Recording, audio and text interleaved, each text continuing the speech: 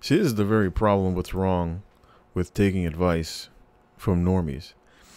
Yes, you always could jump out of the ice storm. If you couldn't, not out of the ice storm, out of the ice shower. To imagine that you should be able to root somebody for 4, 5, 6, 7 seconds, and have it, and have you have the ability to do whatever the hell you want for 5 or more seconds in a fight against an ice mage is just stupid. It needed to be adjusted. And of course, someone in my chat foolishly tells me, like, just check this guy out. He literally shows you everything that you needed to do. And literally within the first 15 seconds of this video, this guy illustrates perfectly what was wrong with Ice Storm.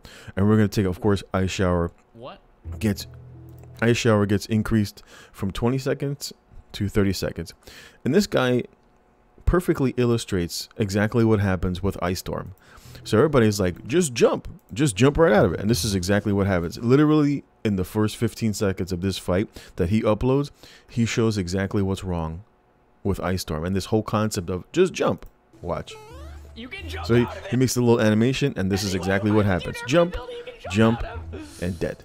And this is exactly what happens in these fights. And of course, you even listen to him sit here and go, LOL, you can just jump out of it. And you just perfectly illustrated what was exactly the situation of playing melee characters against Ice Storm and Ice Shower. And this is exactly what happens. You sit here, good idea. Just jump out of it as you're sitting there eating heavies to the face. Now, and of course, on the PTR, the heavy freeze is nerfed. So then it becomes situational. And there's another fight right here where he's fighting what looks like either a heavy armored Great Axe user.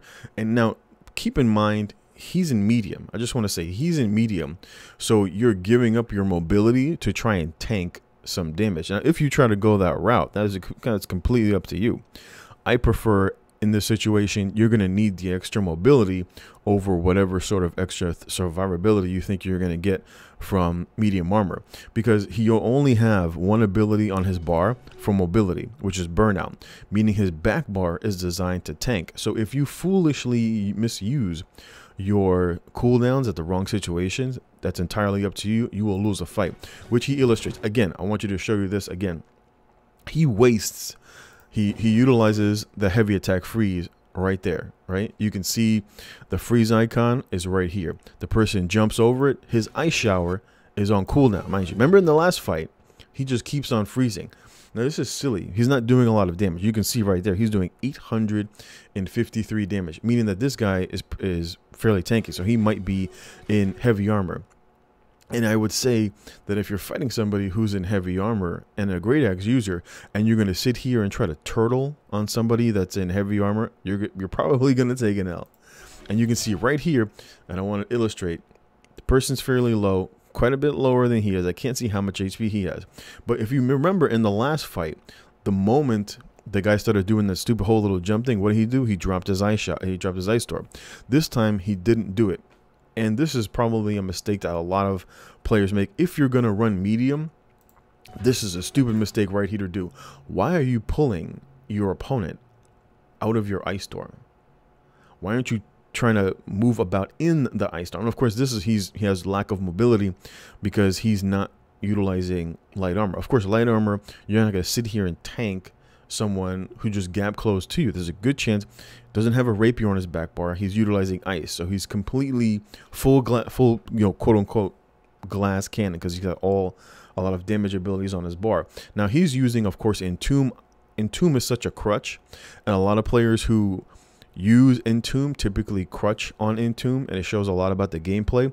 He's got less DPS abilities and more utility abilities on his bar. Doesn't really make a lot of sense to utilize this. It is a crutch, and people who crutch on it typically depend on it. Now he's fighting against a melee build and doesn't have Incinerate on his bar, so these are his choices. The game didn't force him to pick these abilities.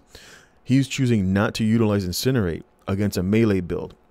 That's your fault. If you're fighting and your statement is that Great Axe users and Great Axe and Hammer, or Great Axe and Hatchet are just gonna left click to you, then you should be using Incinerate against those players and deal a tremendous amount of damage, so that the moment you get into this scenario where you're stuck in this scenario right here, you can actually utilize those abilities to create a little bit of space. Now, you'll see here as the fight goes on, again, makes the exact same, and this is what happens when you're in light armor. Had he been in light armor in this scenario that you're in right now, he could have easily roll dodged behind the player, and instead he makes the same mistake again and pulls his opponent out of his AoE. I don't know why you would do that. Of course, he's trying to avoid a little bit of the damage, but as you can see in the trades are not even, and his attacks are fairly weak, because this person is more than likely in heavy armor. And so this is a disingenuous fight to show how Ice Gauntlet is weak against melee builds. Again, I think this person more than likely is utilizing heavy armor, and to sit here and be like that, this was a huge, very close fight. As you can see, this person barely has maybe a heavy attack or two left before that person would die.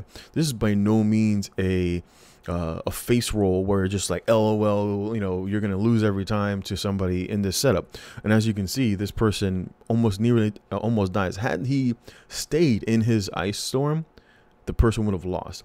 Had he done some had different, and you look at his back bar was on cooldown. His entire back bar in the fight is on cooldown. Had he had light armor, he could have easily roll dodged back, flipped over to Incinerate, flipped over to Burnout, and gone right through his opponent before the opponent had the opportunity to react.